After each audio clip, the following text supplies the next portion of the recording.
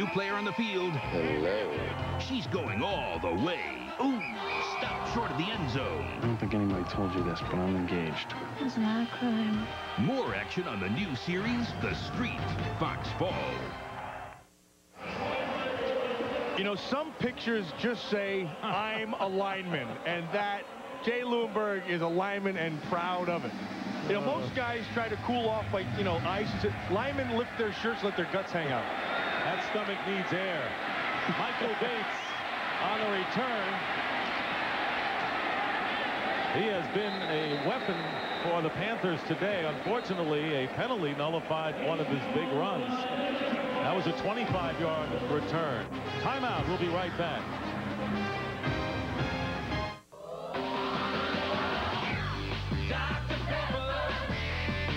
You made the world taste better, yeah. You make the world taste better. You make me feel good. You make all right.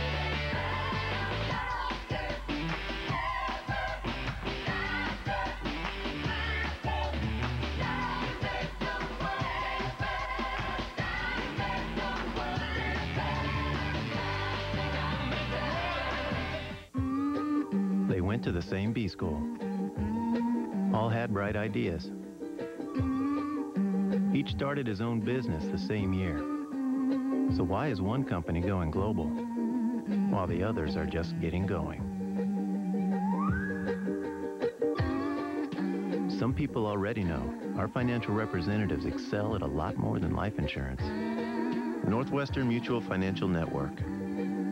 Are you there yet? I spent $41,000 on a luxury car. I spent $58,000 on a luxury car. I spent 24. V6, heated leather seats, CD. Anyway, I'm just here to pick up Linda. Saturn L Series, huh? The Saturn L Series Performance Sedan. I gotta get a couple of these. If you thought being a student was hard, try being a teacher. I heard some students giggling in the corridor. I could tell it was at my expense, so I went online. Just look. Oh, come on. The bad part is coming. From the creator of Ally McBeal and The Practice, Boston Public, Fox Fall. 4:47 remaining in the fourth. The Redskins leading by 10 after trailing at the half. And a first down on their 35-yard line for the Panthers. And the handoff to Brad Hoover, an undrafted rookie from Western Carolina with his first NFL carry. Well, let's bring you up to date. The only touchdown by the Panthers was Michael Bates' 92-yard kickoff return in the first quarter. Brad Johnson having a brilliant game through the air.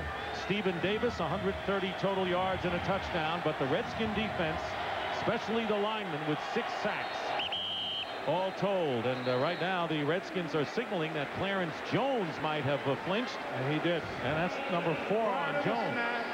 False start, 75, offense. He has Bruce Smith-itis. That's the inflammation of the Bruce when he's out there. When he's out there, see that, just that little bit of movement, and they're going to call it every time. And you don't have to move, just twitch, and Smith's going to jump on you.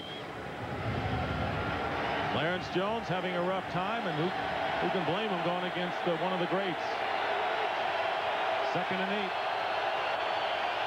I guess Seifert could blame him. Pass incomplete.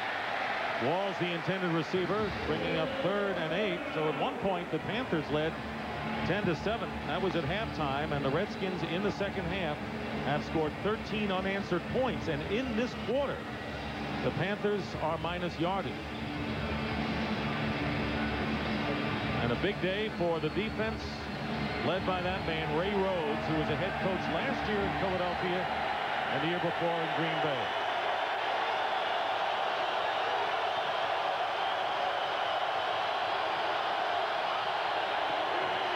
Third and 8.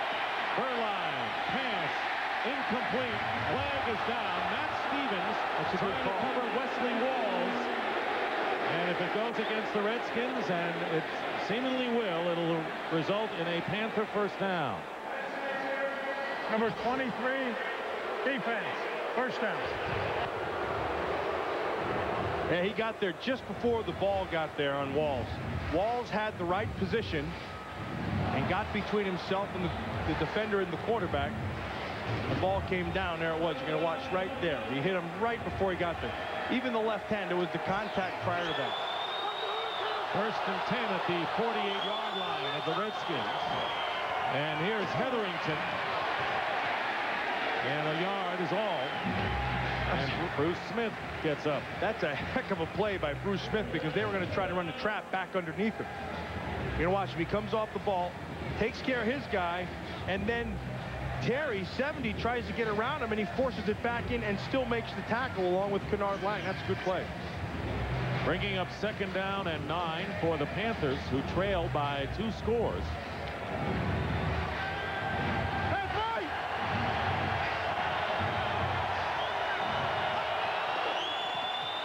And they give the ball to Tamanga Biakabatuka.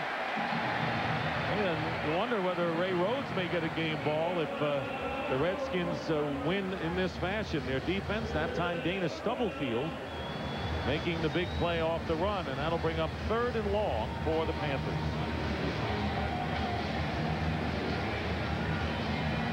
Remember, the Panthers lost a timeout when they made a challenge.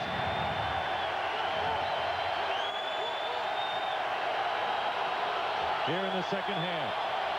3rd down and 8. And here is Muhammad, and he is stuck by Champ Bailey for no gain. Maybe a yard, but 4th down coming up for Carolina. Panthers are going to have to go for it. They're going to have to stay right here. I don't understand this one.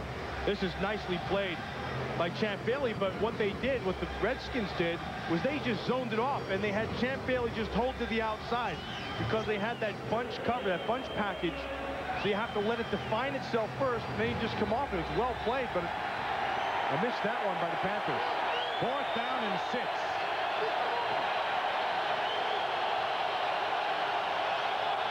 And it's all here for the Panthers if they want to stay alive in this game.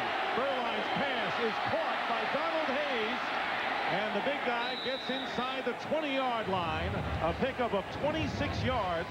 The tackle by Carrier, but George Seifert's Panthers are still in business as we get down to the 2-minute warning. The Redskins up by 10. Fox NFL Sunday is brought to you by Energizer E², the battery with a heart of titanium.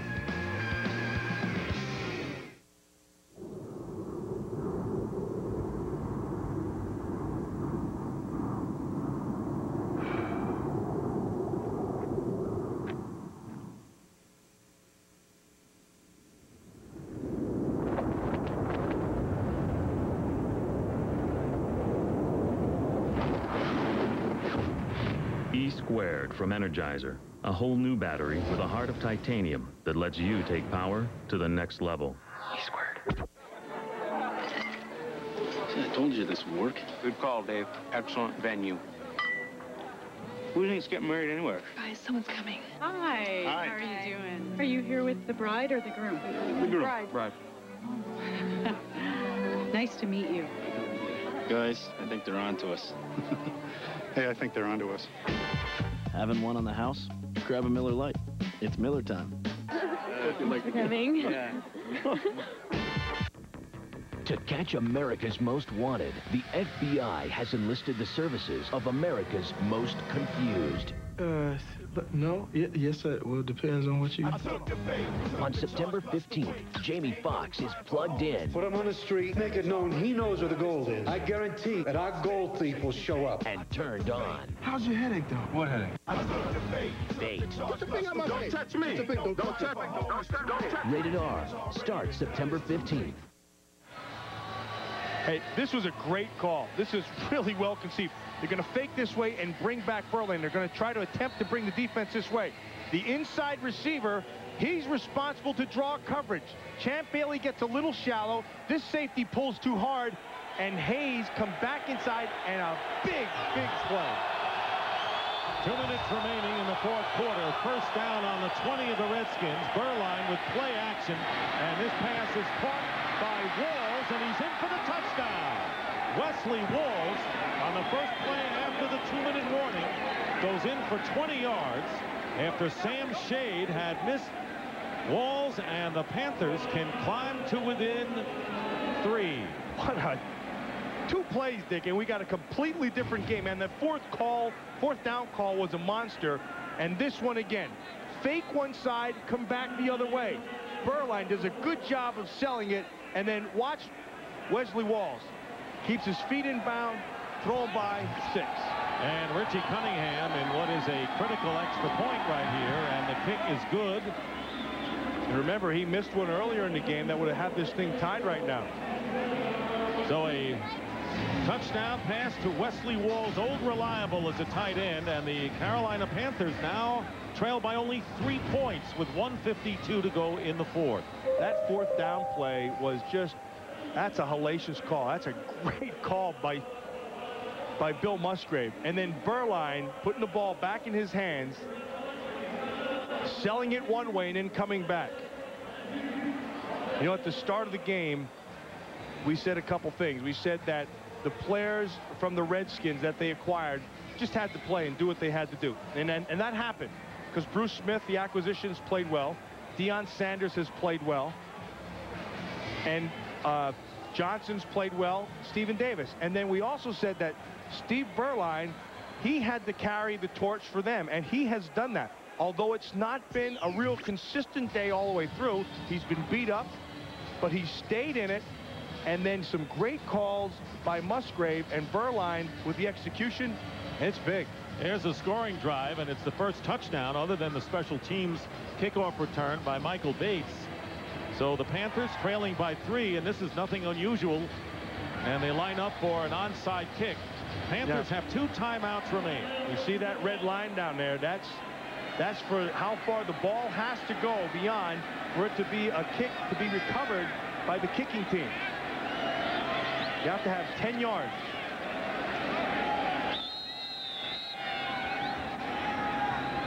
And there it is, the onside kick.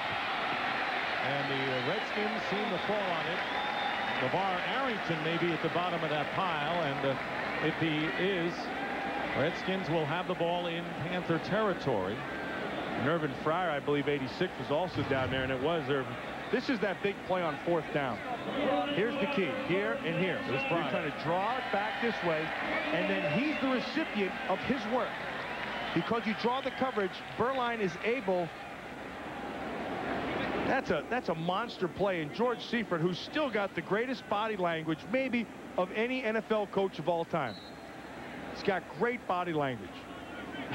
Doesn't mean much, but he does have the language. He can do the bossa nova, I think they say. Leave it on the bossa nova. Meanwhile, Irving Fryer came out of the game limping, and they're working on him on the bench. 1st and 10 for the Redskins, and there is Stephen Davis. And saving the touchdown is Mike Minter. Dick, another trap. John Jansen, the kick out on Lee Woodall. Bang, right up inside. And that should seal it today to $130. 33-yard burst by Stephen Davis. Watch Jansen. He's right here. He's coming this way. Nicely done there. Oh, Chris Samuels, beautiful. Both those young tackles played very well today. Got him into that second level. One thing, he'll finish the run, but Minter had better speed than him. There's 77. Trey Johnson has to be happy with that. And Stephen Davis running up the middle, though Trey Johnson will be glad to get back in action next week when the Redskins play at Detroit. Interesting that the Panthers went for the onside kick because of the great respect they have for the Redskin offense. Even though they had 2 timeouts to use, they knew that the Redskins had the ability to get a first down. So they had to do the only thing they could do. I mean, you had to do that. I think the biggest thing today, though, Dick, in this game is the offensive line of the Washington Redskins. Look at this. This is a monster. No sacks. Very little pressure. And you have the rookie starting up there. Fisher in his first game ever. Jay Lewinberg starting today. Jansen played well. Sims played well. And the old headbanger there, 77.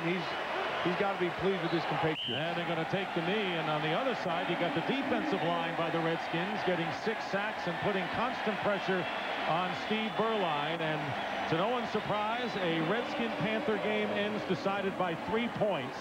Redskins have won all 5 meetings, and 4 of them have been decided by a field goal, as Stephen Davis, with a big day and a new contract, 23 carries, 133 yards, and a touchdown, as the Redskins start out with a win, beating the Carolina Panthers 20-17. And we'll be back here in just a moment as the Redskins down the Panthers in the opener.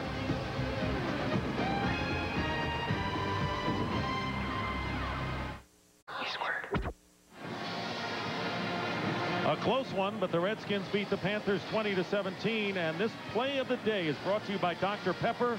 Vote for the play of the day by logging on to foxsports.com. You know, it's unfortunate that the play of the day comes down to a penalty. Mason, 53, gets blocked there. And then the push that they called in the back, which wasn't really, I mean, it was a push to the side. And what that did was it nullified an 88-yard kickoff return by Michael Bates that would have changed the complexion of this game. But I'll tell you what, this game, you know, everyone thought the Redskins might, even in game 1, run away and high. You get an indication of what they'll be like. Their newcomers, as you said, played well, but they got a battle on their hands today. They did, and they're going to continue, but you can see the makings of what they have, and one of the things is they're really tough to match up against in the passing game. With those 3 corners, Champ Bailey, Deion Sanders, and Darrell Green, they can match up with anybody in this league. So the Redskins, who lost to the Cowboys in overtime a year ago in their opener here, start out with a victory, beating Carolina to go 1-0. Want to remind you that coming up, the Auto Trader post-game report. JB, Terry, Howie, and Chris will have scores from around the league, and the Fox Sports ticker will have up to the second stats. That's all coming up next on the post-game report. Yep. One other thing that impressed me today was the play of the offensive line of the Washington Redskins, and in particular, 2 young tackles, John Jansen at the right side and Chris Samuels on the left side, who really they're going to be fun to watch.